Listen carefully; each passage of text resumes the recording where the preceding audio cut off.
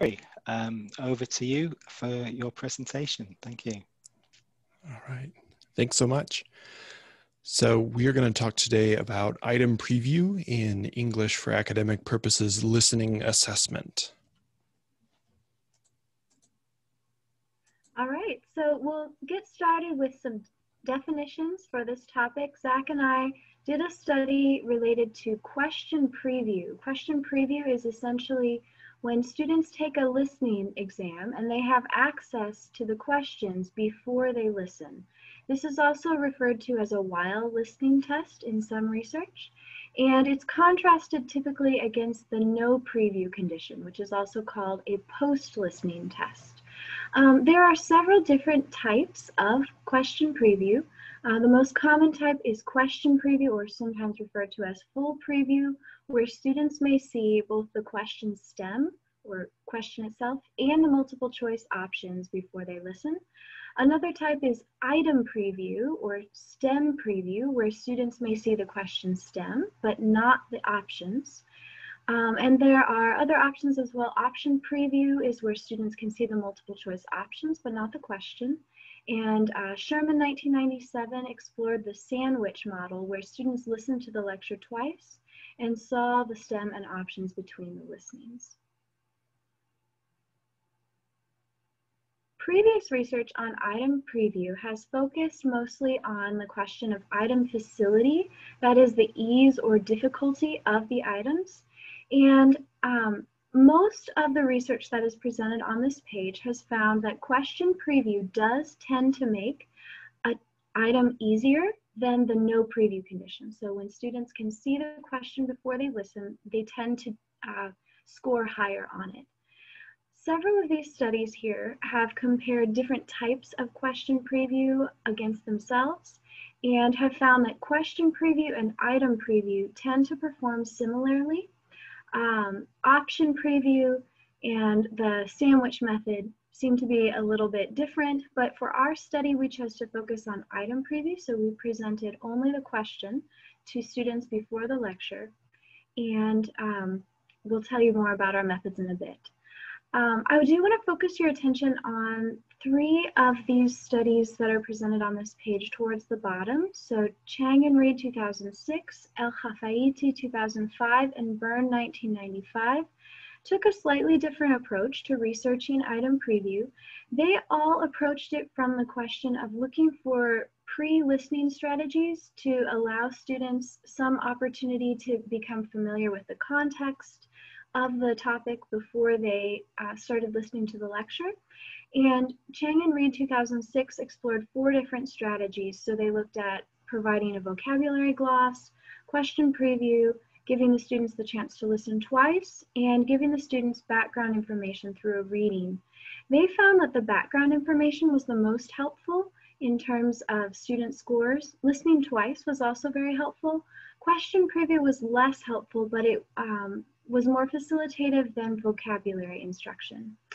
El Khafaiti 2005 and Byrne 1995 also compared question preview against providing a simple vocabulary gloss, and both found that question preview had a greater effect on facility than a vocabulary gloss alone. Finally, the last study on this list is Wagner 2012. He was the only one that we have found who discovered that there was no difference in terms of facility between providing question preview and having the students listen to the lecture and see the questions after. Several benefits of question preview have been proposed. The most common one is face validity. So students feel that it helps them on the test, and so they tend to prefer it in interviews. And several studies have found this result. Kim 2015 discovered that item preview could reduce the effect of working memory. Buck 2001 proposed that item preview might provide a purpose for listening in imitation of the type of tasks that students will do in the target language use environment. And Lee 2018 found that higher level listeners were better able to take advantage of item preview than lower level listeners, which led to improved discrimination. Several drawbacks of question preview have also been proposed. Ariadus 2011 suggested that item preview could actually overload working memory or introduce construct irrelevant variants. And Koyama, Sun, and Ockey 2016 and Yanagawa and Green 2018 joined with Ariadus in suggesting that item preview might actually tend to alter the listening construct, so that when students are able to see the questions before the lecture, they tend to approach the text differently, doing a kind of like oral scanning where they're looking for word level recognition rather than higher level meaning mapping. And Yanagawa and Green in their study found that item preview reduced discrimination because it was more beneficial to the lower level learners than the higher level learners. We did not discover any research which explored the effect of item preview on different types of items, such as global or main idea questions versus local or detail questions. And we believe that if research on this area is done, this could help us potentially to answer the question of whether preview alters the nature of the listening construct. We were able to find previous research on item types, but not particularly in connection with item preview. Hildyard and Olson in 1982 did a study of different item types in an L1 context and found that more successful L1 learners focused on global understanding, while less successful learners focused on details. Shohei and Inbar in 1991 did a study in an L2 context where they compared local, global, and trivial items on a test that had item preview. They found that the local items were the easiest and the trivial items were kind of a wild card. One of their trivial items was the hardest question on their test and one was the easiest. They also found that higher level test takers did better on the global items compared to the lower level learners. Although they did not measure discrimination directly, they hypothesized that this would lead to improved discrimination. Tsai and Fulilove found similar results to Shohei and Inbar. Park 2019 had a slight difference in her study. She was comparing the language of notes. She had students taking notes in English and in Korean, and although she found no difference in comprehension based on the language of notes, she did find that one of her measures of quality of notes correlated with comprehension of global items, but not local ones. Our study comes out of our experience as practitioners. Both Zach and I are language educators. And in 2018, we were tasked with updating a university in-house entrance exam for the university we both worked at. This exam was medium stakes, and based on the scores from this exam, students would either be placed into rhetoric classes with no ESL support, into 4-credit listening classes, or into not 4-credit transitions listening classes. The original test just included a vocabulary gloss and a place to take notes. We updated the test, the criteria for our vocabulary gloss, provided a space to take notes, and also explicit instruction to focus on the main ideas of the lecture.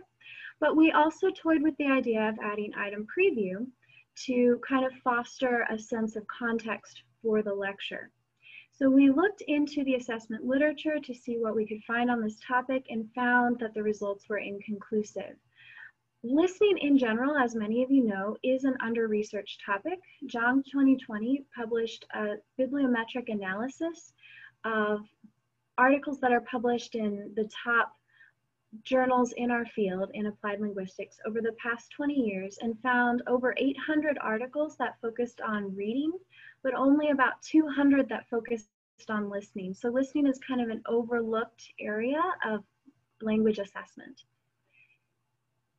In the absence of guidance from the literature, we looked at standardized exams to see whether they offered item preview or not, and we found a mixture. So IELTS and several other standardized exams do include item preview or question preview. TOEFL does not, and some standardized exams contain a mixture of both. The textbooks that we had access to in our department also contained a mixture of preview and no preview. And in our local curriculum, we're required to include 2 listening tasks on each exam, one with preview and one without.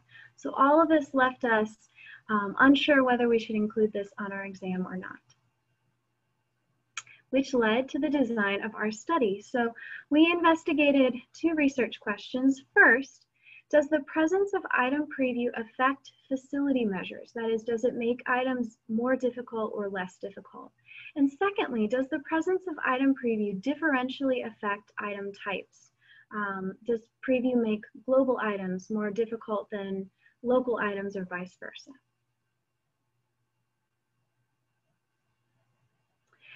In order to investigate these questions, we developed 2 lectures according to the specifications for our exam, and we administered them in 8 classes. 7 were 4-credit ESL listening classes, and 1 was a non-credit bearing transitions course. Both lectures were administered 2 times, once with preview and once without, and each class had the opportunity to hear each lecture and had the opportunity to experience item preview and once without item preview. All students were then given the opportunity to participate in the research by checking a box on an information sheet, and their work was collected anonymously, scanned, and then returned to classroom instructors. We developed 2 lectures in accordance with the specifications for our in-house placement exam, and we'd be happy to return to these specifications and discuss them more with you later, but I'll skim through these quickly. Essentially, both lectures were semi-scripted, about 10 minutes long. They were informative freshman level topics, and they were about 150 words a minute. We also developed 9 multiple choice questions for each lecture. 8 multiple choice questions aligned with the specifications for our placement exam. That included 4 global items, so 1 targeting the main idea of the lecture, 2 targeting the main idea of a subpoint, and 1 targeting an inference. And then 4 local items, so 3 items targeting support, 1 item targeting a definition. We also developed 1 additional multiple choice item for each lecture that was targeting a trivial detail based on Shohami and Inbar 1991. And we piloted all of these items extensively. Our data was collected from students who were enrolled in the intact ESL credit listening or ESL transitions listening classes. All students had an IELTS score above 6.5 with no subscore below 6, or a TOEFL score above 80 with no subscore below 17, and no student had a TOEFL score above 100. Although we collected the data anonymously and were unable to collect demographic data for each individual participant, we were able to obtain registrar records for the fall of 2019, and from those we can determine that the 3 top nationalities that were represented among our student population were Chinese, Indian, and South Korean. And approximately half of the students were male and half identified as female. We administered Lecture A during week 2 of classes in fall 2019, and Lecture B was administered during week 3.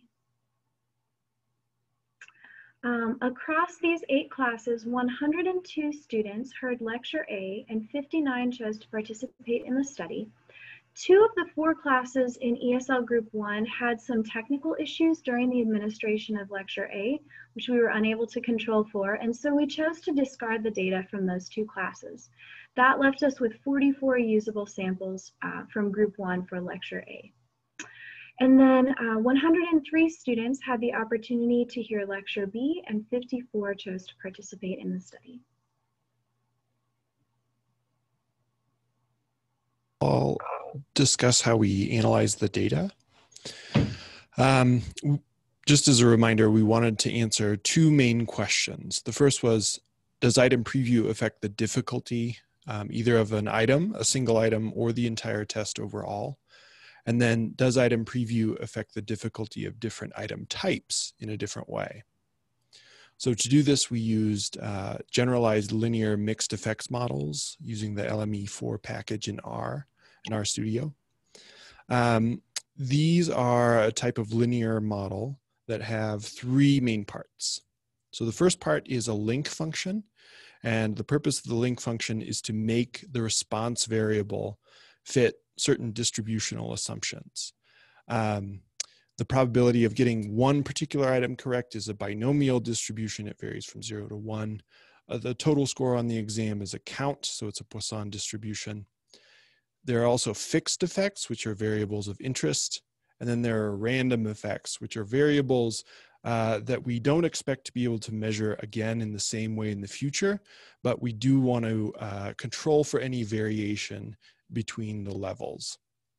So we created various models with different fixed effects and random effects in them, compared those models using AIC and BIC and significance tests.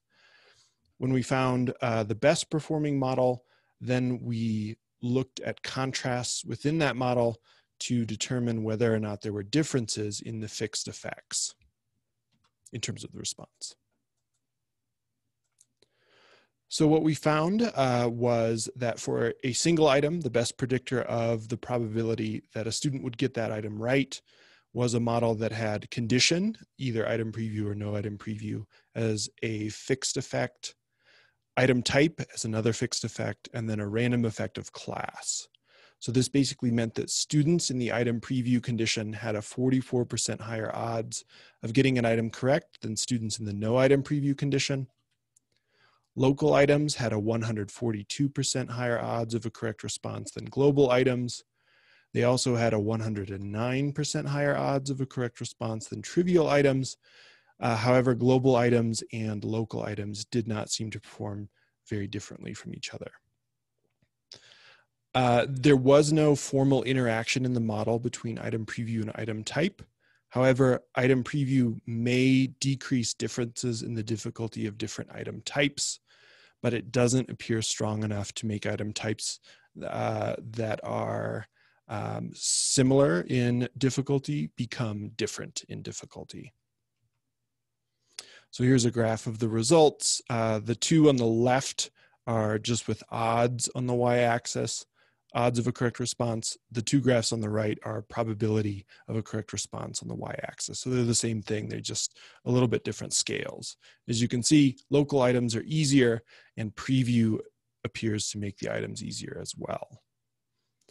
We wanted to check to make sure that different levels of our sections, there's this T section that we thought should have lower proficiency students. We wanted to make sure that they were not more likely than other sections, much more likely to get items correct. And that's what we found. We did see that section 4 may have been a little bit lower proficiency than we would have expected, but that's something we'll have to investigate further in the future. In terms of the total test score, the best performing model had condition as a fixed effect and class as a random effect. You can see the confidence interval gets really close to 0 in terms of the percentage higher score that item preview causes students to have. The means and the medians of total scores in the preview condition and the no preview condition were very similar. So we were confused about why the model was showing condition as a significant main effect. And then we made a histogram, and the histogram, I think, contains the key. In the no item preview condition, it seems like a bimodal distribution. There's a large percentage of the students that are grouped around 3 out of 9 as a total score, and then a larger group around 6. But when you add item preview, that lower level group seems to be pushed up, and there's just a unimodal distribution. So just to review, item preview makes item facility increase, makes items and tests easier. It appears to make local items easier. Local items seem to be the easiest type of items. It's not clear whether those interact with item preview or not. So our findings are in agreement with previous studies that found item preview increases item facility. We're not sure what the results mean in terms of different proficiency levels. You saw those changes when we added item preview for the total scores. Let's see, I'm trying to hurry here. Yeah, Rebecca, do you want to, is there anything we need to cover before the end? Rebecca, you're Do still we on have mute. 2 more minutes or do we have 12 more minutes? I'm No, a you little can have a confused. couple of more minutes. Yeah, we are slightly over time, but if you want a couple more minutes just to round off, that's okay. Okay. Sounds good. Thanks. Yeah, Zach, I think you're doing a great job. You can keep going Thanks. with it. Yeah, okay. So yes, we also found support for previous studies that show that local items do seem to be easier than global items. Trivial items, they just seem to pattern randomly, which is what we would expect. They're not really based on any main idea or important thing from the lecture. We still don't know whether or not the increase in student performance because of item preview is because it's providing them for a context for listening, or if it's actually altering the listening construct and measuring something a little bit different. We wish we could have had more detailed demographic data on participants. I think that could have allowed us to answer some more and some different questions. And we did see that perhaps the design and number of our trivial items may have affected the results a little bit. There was only one for each lecture, and they seem to be actually closer connected to global items than we had wanted them to be. So more research is needed on listening assessment, also more research on item type. We're actually researching the relationship between item preview and discrimination, but we didn't have time to talk about that today. And we hope that researchers can continue to look at the effect of item preview on the actual listening construct itself. So if you're a teacher or a test user, keep in mind that item preview appears to decrease the difficulty of a listening test. You'll want to bear that in mind when designing tests, and you'll want to make sure, perhaps this goes without saying, but I think this is confirmation of it, you probably want to avoid trivial items. They don't seem to provide relevant information about students' listening ability. Thank you very much. Thank you, Rebecca and Zachary, for that presentation of your research. We've got a few minutes for some questions. If anybody would like to type a question into the chat box, or whether they'd like to just come onto the video and ask Rebecca and Zachary directly, that's fine.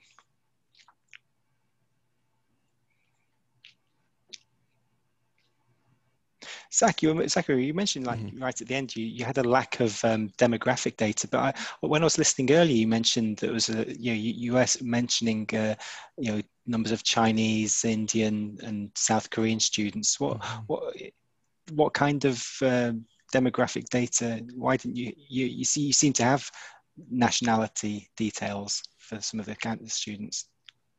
Yeah. Go ahead, Rebecca. Yeah, I'll go back to that slide too. Yeah. We collected data anonymously from intact classes, and so we were not able to collect data on the individual students who participated in our study, but we were able to report on the classes. Okay, so we don't know which of those students contributed their work. Right, of course, yeah. Yes. And it did facilitate our study, but it would have been really nice to know. There's one particular thing we can't actually measure because we don't know if, a single student took the exam twice or not, did lecture A and lecture B. So there are some inferences that we can't make about their ability because of that. There's a question from Luke here. He says, thanks to you both for the presentation. And he was wondering which format you think best matches what the students will need to do in the target language domain. Zachary, do you want to take this one? Yeah. So I'm fairly convinced that students in the university will pretty rarely have to listen to a lecture in one shot and then immediately take a multiple choice exam on that, what they had listened to. In university classes, there's much more context. Students have hopefully been learning something the whole semester that they can connect new knowledge to. They've hopefully been reading their textbooks or other materials and getting more context for the lecture. They can ask questions. They can review notes that they've taken over several days, things like that. So I think that item preview may be a way to kind of approximate better that type of listening task than any other possible option for a large, kind of medium stakes placement exam like this. If you have ideas for other ways to more closely approximate the TLU, that would be wonderful. But yeah, I might jump on to the end of that and say, drawing off of Chang and Reed's study that explored several different pre-listening activities, the background information strategy was actually the most facilitative for the students. And that is also probably the one that is most similar to the type of task that students will do in the target language use environment. So partially as a result of this study, our listening exam is now moving towards an integrated read, listen, write task. So we won't be using this multiple choice format in the future. Of course, that comes with its own challenges, especially regarding reliability and teasing out the separate effects of reading and listening and writing in an integrated task. But integrated tasks are the most authentic when it comes to comparing what students will do in their actual classrooms. Thanks, Rebecca and Zach. And thank you, Luke, for the question. I don't see any other questions there. And we did overrun a little bit on your presentation. So if there aren't any more questions, I think we can leave things there. All right, thanks so much. Thank you, Zachary, and thanks, Rebecca, for presenting that. And nice to see you here. Yes, thank you for moderating us, and thank you for all your feedback. Oh, you're welcome. Thanks. Take care. Yep. Thanks. Bye. You too. Bye. Okay, we'll have a short break, and then we'll have our final presentation from Martina, who is here. Good to see you, Martina. You finally made it. I'm glad to see you that you resolved the technical problem. You're still on mute, actually, Martina. Oh, all right. Okay, good to see you finally made it. Yes, it was quite a morning. It was quite a morning. But thank you because you all responded to me, and yeah, it was really good. Well, Neil, who's the project manager, he got in touch with me straight away. I found that he was on the New Directions chat group, and he answered immediately, and he just asked for your email, and he sent you the new password straight away. So thanks to him. It was perfect because I didn't know I was logging in quite well yesterday, and today, I just wanted to log in from the morning to see what's going on and so on, and suddenly. But it's good I did wanted to log in from the very morning in order to. Yeah, it's good because if you just 5 minutes beforehand, it's a problem when these sort of technical issues come around. I don't know what happened. It seems strange that you like you say, you managed to log on yesterday, and today. What's happening, and what is my prediction? What happened was that I was logging in. And when I was logging in yesterday, first, it was showing me the same message that it failed. And then if I would refresh the page, suddenly I would be logged in. Okay. So I think that might contribute to that, for example, it was counting as failed logins. Okay. Although it was logging me in the end. Yeah. Information was logged and failed, and the second information, well, suddenly I was logged in. So I said, okay, let's just work with that. Let's just go. But today I think maybe I logged in one too many times and it counted as okay. Yeah, well, the important thing is that we got everything sorted out, and you're here now. Marty, I just wanted to ask you before we start, do you want to try just sharing your PowerPoint just to make sure that's okay? Question. Can you just give me a minute? Yeah, take your time. Yeah, I just want to make sure that everything's okay. It's okay. We've got 10 minutes. No worries.